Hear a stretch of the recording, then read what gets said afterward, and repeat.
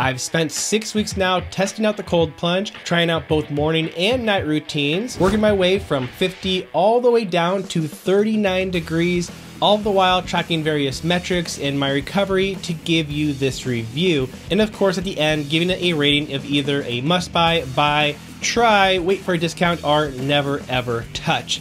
Now, this is Colin Jenkins with Connect the Watch, where we cover connected fitness news, reviews, and more. So make sure to subscribe if you want more content just like this. Now, cold water therapy has been having a huge growth in popularity over the past few years, and for good reason. It seems like we are finding out more and more every day about all of the benefits, both short and long term, of cold therapy. And it's hard to ignore when you have experts like Dr. Kelly Starrett and Dr. Andrew Huberman and Dr. Rhonda Patrick and people like Tim Ferriss and Tony Robbins and Rich Rolls and Wim Hof and many of the world's fittest athletes like Rich Froning and Noah Olson and Justin Merderos. Now, the benefits of cold plunging or ice baths include an increase in recovery, improved immune function, better sleep, lower stress and cortisol levels, improved heart rate variability or HRV, increased fat loss, higher metabolism, and the list goes on and on. Now, I'm no stranger to cold therapy. I've been taking ice baths on occasion for the past 12 years, and I've also utilized cryotherapy many times as well. But never have I done so on a regular day-to-day basis, and never have I taken ice baths that go below 50 degrees in temperature. The cold plunge, because of the convenience of just having it be the exact temperature that you want it, just waiting for you to jump in, has changed all of that. It's taken away all of the friction of having to go get ice or go to a cryotherapy place and pay $30 or $40 a session. And because of that, this is the first time that I've been really able to successfully build cold therapy into my daily routine. So the cold plunge comes with 6 different options, which I'll go over in a minute, but all of them feature the following. 1, the temperature can be adjusted down to as low as 39 degrees Fahrenheit.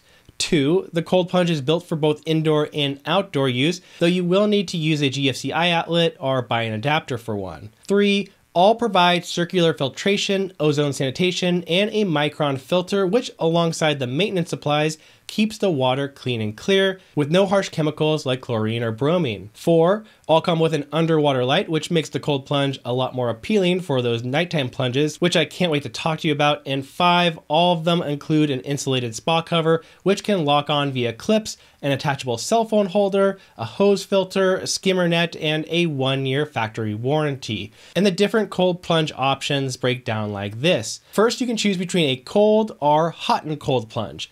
The original cold plunge, which is the one that I have, costs $4,990, provides 1/4 horsepower of cooling power, and is 67 inches long and 24 inches wide.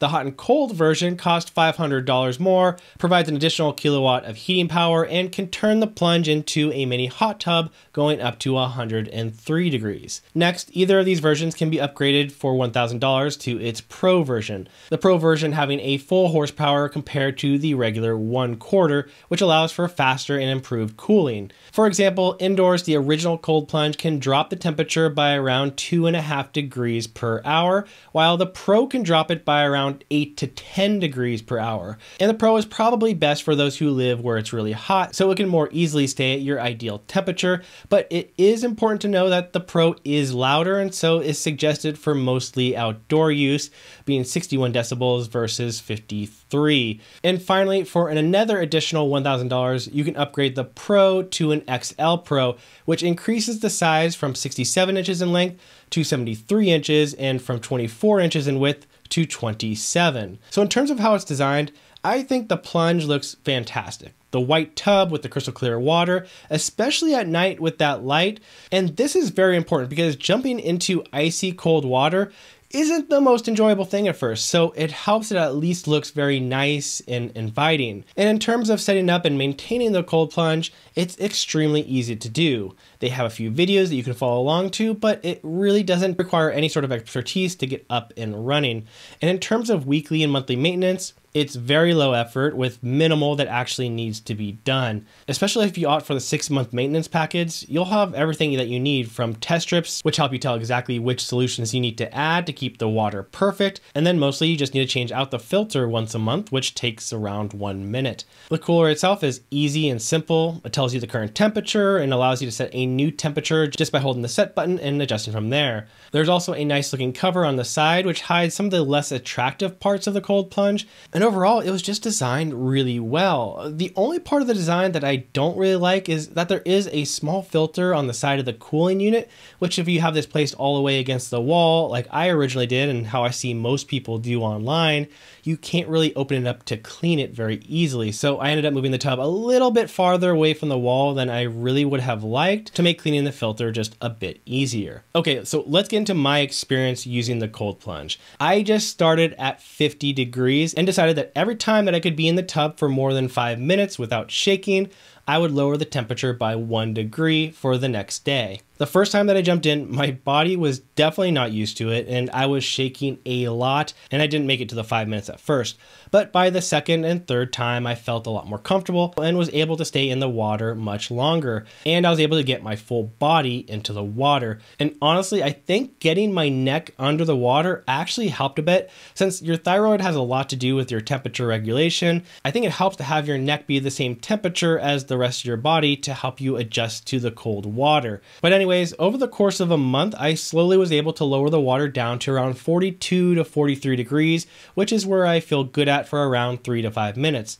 Now I have tried taking it down to 39 degrees, but I'm not really quite ready for that yet. And really, having a colder temperature doesn't necessarily mean that you're going to be getting more benefit, but I do think there is a bit of magic about staying in the water for at least 3 minutes at that sub 50 degrees. And I tracked my results the entire time using my Whoop and other devices, and the difference that cold plunging made was easily more impactful than anything else I've ever done to see those numbers move. For example, my heart rate variability, or HRV, which is a really good metric to assess your overall recovery, well, mine usually hovers around 60. Now, with HRV, the higher the number in general, the better. And after a few days into cold plunging, I already had set a new record HRV score for myself at 72, then a few days later at 74, and then a few days later at 78. And this is all while I was taking cold plunges first thing in the morning, which that is a way to wake up. If you have trouble getting up in the morning, yeah, coffee can help, but jumping into 43-degree water, that really does the trick. And I'm actually 100% serious about that. The energy that you get from adding this into your early morning routine is incredible. So I was mostly taking these cold plunges in the morning, but I do know that some people like to take them at night. Now, I was pretty skeptical about this and I didn't really want to jump in at around 10 p.m. before I went to bed. But I finally did and followed that up with a nice warm shower. And the next morning when I woke up to check my HRV score, and at this point the highest I'd ever seen it was 78 just the week prior, it jumped all the way into the 90s. Almost a 20% increase to my highest score ever. So the cold plunge's ability to aid recovery and to improve sleep is like nothing I've ever experienced or used before. Now, a lot of athletes use cold baths and cold therapy immediately after their workouts to recover faster and to be less sore. And I actually don't like the cold plunge for that purpose. I think that if you eliminate that inflammatory process that happens during and after workouts so quickly by immediately jumping into a cold bath, yeah, you'll recover faster, probably a lot faster, but you'll also lose a lot of the benefit of the workout as well. So I have used it after workouts occasionally, especially after long runs or times where I really wanted to feel as recovered as possible the next day. But usually I would try to just jump in first thing in the mornings or later at night, many hours after my workouts were done. Now, like I said, I've been using the original cold plunge, which honestly is what I would suggest for most people under 6'2".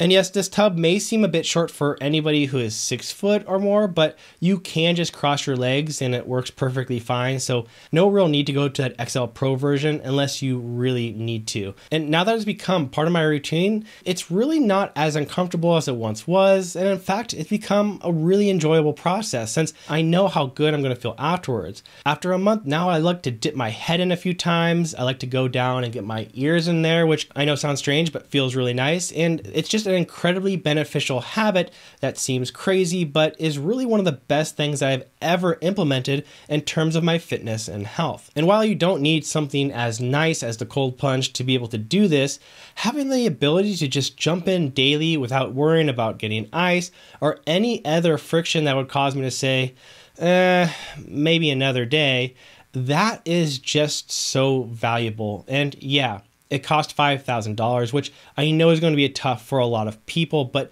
the reality is that this price is about half of other similar products currently out there. And so it's actually a really good deal when it comes to this type of unit. So rating this on a must buy, try, wait for a sale, do not touch ever scale, I would have to say the Cold Plunge is a must buy for anybody who can afford one.